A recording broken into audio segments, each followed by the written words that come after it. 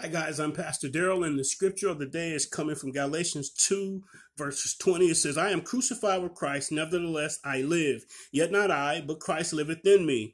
And the life which I now live in the flesh, I live by the faith of the Son of God, who loved me and gave himself for me. I love the first part of the scripture because it says, I'm crucified, yet I live. So it's kind of oxymoronic. It's kind of like in the movies when you hear them say a dead man walking, and that's literally what we are. We're dead men and women, yet we are living. But the way that we are living, it's not our doing, it's not our strength, it's not our intellect, it's all by Christ. So listen, I want to encourage you on this morning to die to self and let Christ that's on the inside come to the outside so that men and women can see that there is a difference.